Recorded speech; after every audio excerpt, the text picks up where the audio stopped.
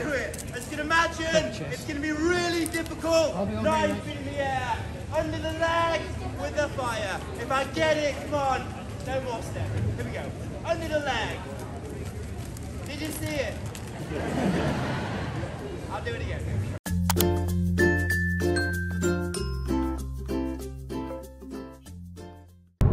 Hi guys, good morning. Today's video we're going to York City, one of the most historical places here in England. This is one of the place na talagang gusto kong puntahan. So we're going to have our weekend holiday there with my family. So kompleto kami ngayon. So Gabby is here, si Dad, ayan. Of course, Adrian, ayan. So celebration na rin ng birthday ko kasi next week na yung birthday ko. So stay tuned guys, dyan lang kayo and abangan nyo yung mga ganap namin sa York City. So we'll see you in a bit.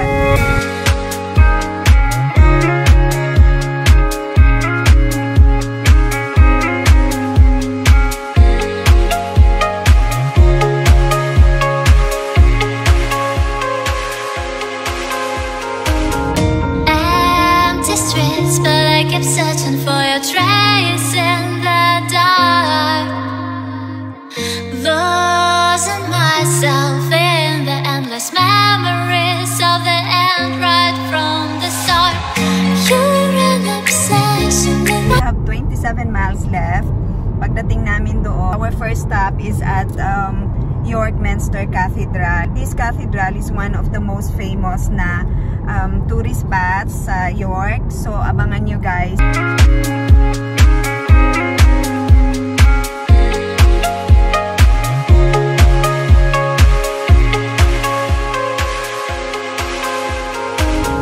Empty streets, but I kept searching for your trace in the dark, losing myself in the endless memories of the end right from the start. You're an obsession in my head, I can't forget your eyes, your kisses burn. So andito na kami, nakapark na kami, nakahanap na kami ng parking. Hanap na lang kami ng toilet kasi makaihi na talaga ako. And then punta na kami ng York Minster Cathedral.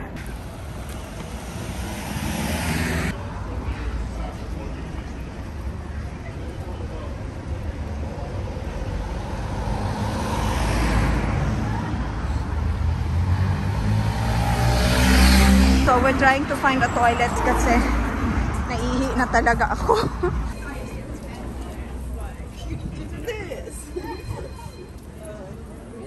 Mga shops ito dito.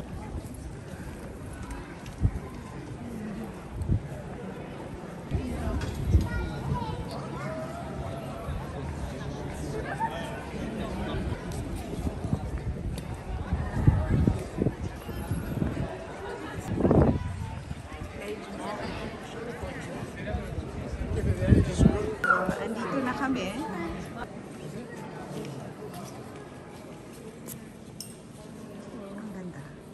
That's fine. We hear what we got maps if you're interested, and we have free guided tours. Ito na yung York Minster Cathedral nila. Super ganda. Ang architecture before. This is like 1,300 plus years. Oh. Old, yeah. They started building the Minster at 12 something and they finished at 14 something. Wow. 200 years. 200 years. To build the Minster. Super ganda. Ayan.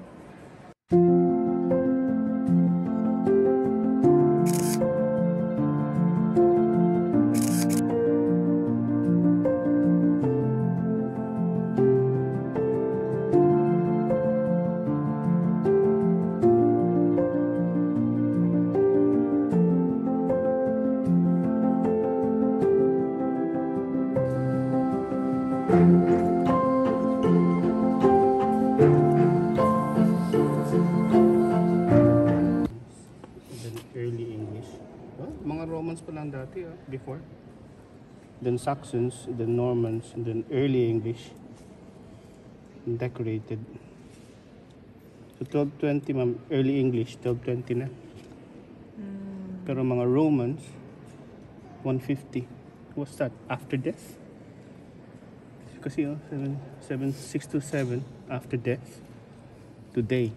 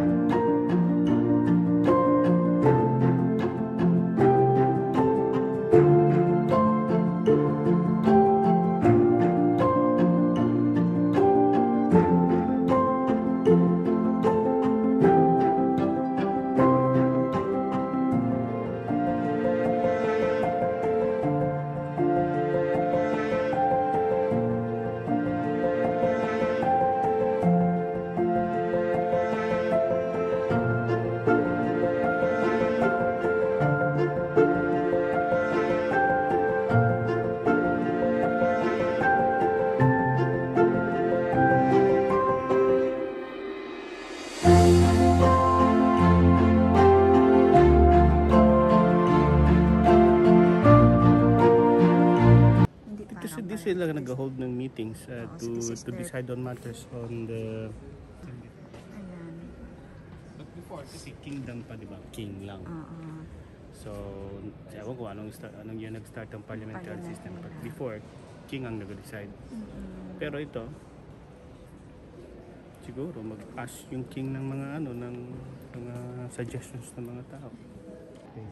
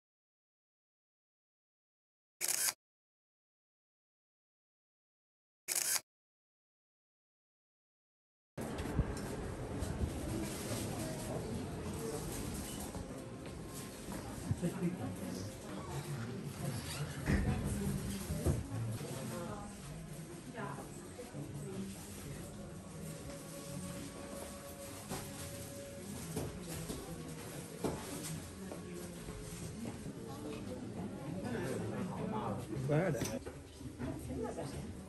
don't think that wood, is it? That's not wood. You say it's wood? Hahanap kami ng search magnet.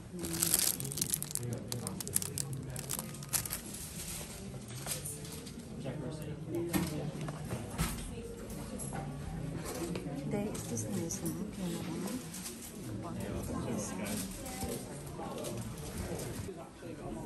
Maganda na.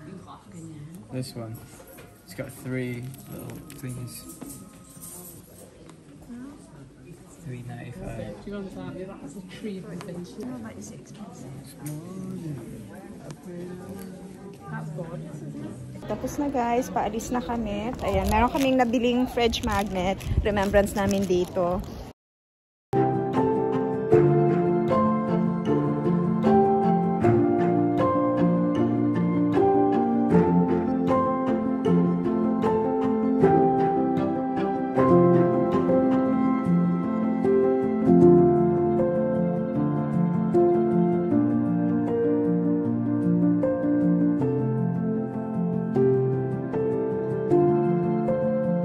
Tapos na yung namin, yung tour namin doon sa cathedral. Ngayon, hanap kami ng place kung saan kami pwedeng mag-lunch. Mag-picture taking muna kami dito. Wait lang.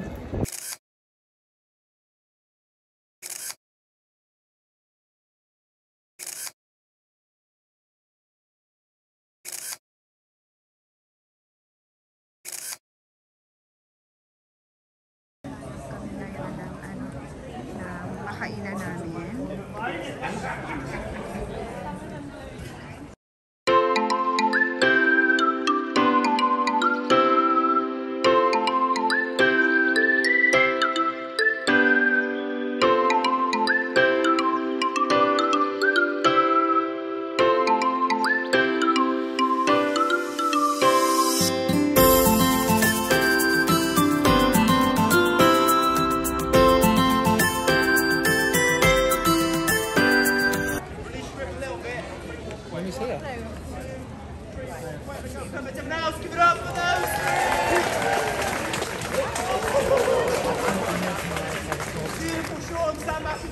Family, but keep hold of them. I'll get them off you in a second, dude. They're really dangerous. Don't put them around.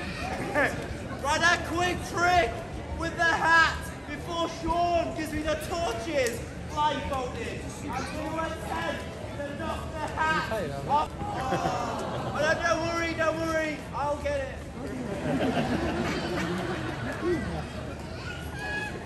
Try, Sean. I can't really get it. Attempt, Sean. Throw like before. Remember, nice throws. None of that rubbish. Here we go. Everyone, I think it's about to happen. Go, Rich. Sean can't believe you're looking. That was a really good catch. And last one, 1, 2, 3. Give it up for Sean. I could help. I've heard the average donation in York for a street throw, if you're a tourist, is £20. I've obviously been missing. Street theatre is for everyone. You got their money, you come and say hello, you must say thanks, and I'll say thanks back. I'm having a little practice before the blindfold. A little warm up. Some of the guys in the back are what the hell? While I'm up here, I'm going to throw in all the tricks. First one, a double spin. If I get it, a nice big ooh from the crowd. I'll be back here later. I can do it. As you can imagine, it's going to be really difficult. 9 feet in the air, under the leg with the fire. If I get it, come on, no more step. Here we go. Under the leg. Did you see it? I'll do it again. Here we go.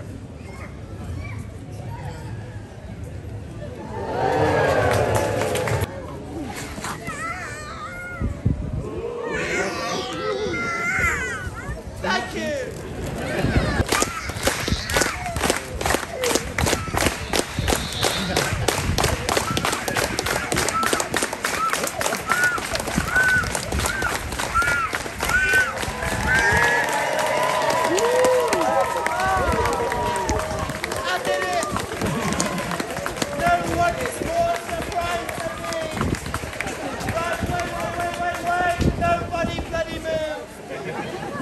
na-entertain naman kami doon sa ano guys, yung show kanina. Yun. Habang naghahanap kami, nakita namin na may nag-show. So, yun. Nanood kami sandali. So, ngayon, back to ano na. So, back to food hunting na kami kasi gutom na si Habi. So, hindi namin alam kung saan talaga ang mga restaurants dito. Kaya, ayan. Hanap-hanap. Yung Spanish food. Oy, calamari.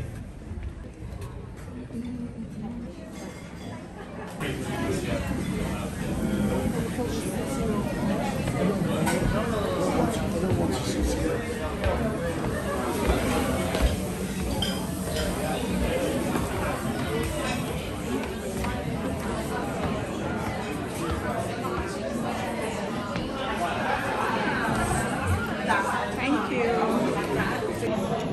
Yung menu nila nandito sa table.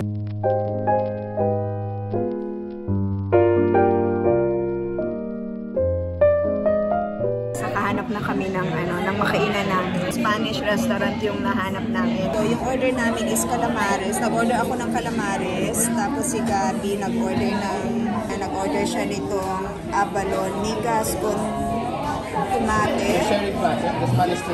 Ito yung order ni Adrian. Si Alvin nag-order ng lamb. Tapos nag-additional kami ng sharing itong platter na Spanish mixed platter. Nag-order kami ng additional na sharing platters. Itong Spanish mixed platters nila.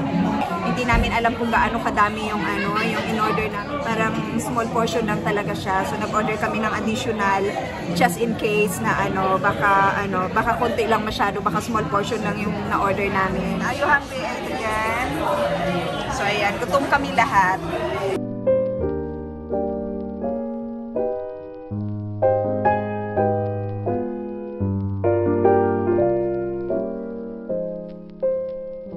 Order namin mine, kay Adrian, kay Daddy, and kay Adrian. Ayan. Tapos, we're just waiting for yung platters namin. So, ayan guys, yung to share namin, dumating na. Spanish, selection of Spanish, Iberico, ayan. Anchovies, Chorizo. Pepperoni, olives. A few moments later. Busog na kami. Nabusog ka, Gabs. Ayan. Ayan yung calamares. Ubus talaga siya, guys. Masarap. Sobrang sarap. Yung pork pata, naubos din. Sobrang sarap. Yung lamb, naubos siya kasi gusto-gusto ni Habi ng lamb talaga.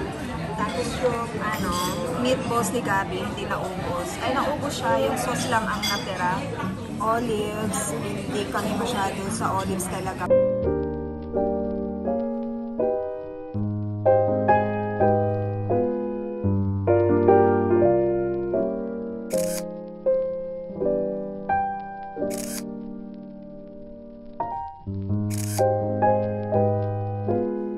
Na kami kumain, so ikutin na lang namin itong nila guys, ay center nila. Ayan.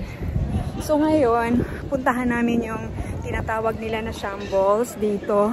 Isa daw yun sa mga din yung tourist spot nila, or kailangan daw pag makapunta ka ng York, kailangan mapuntahan mo daw yung shambles. Ito na yung tinatawag nila na shambles. Ayan. So may mga shop siya. Ayan sa gilid.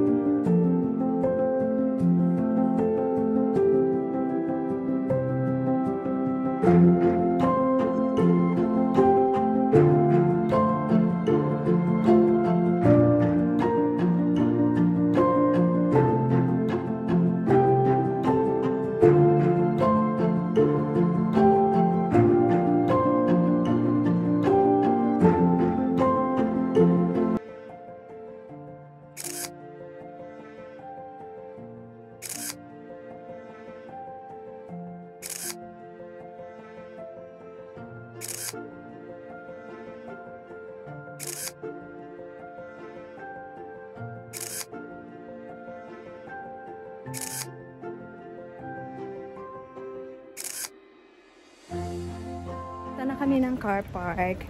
So tapos na yung mga gala-gala namin sa center nila ngayon. Mag-check-in na kami. Pahinga na muna kami sandali. Kasi mamaya meron kaming cruise. Nakaschedule kami at 7:30. So magpahinga muna kami sandali bago kami mag-cruise.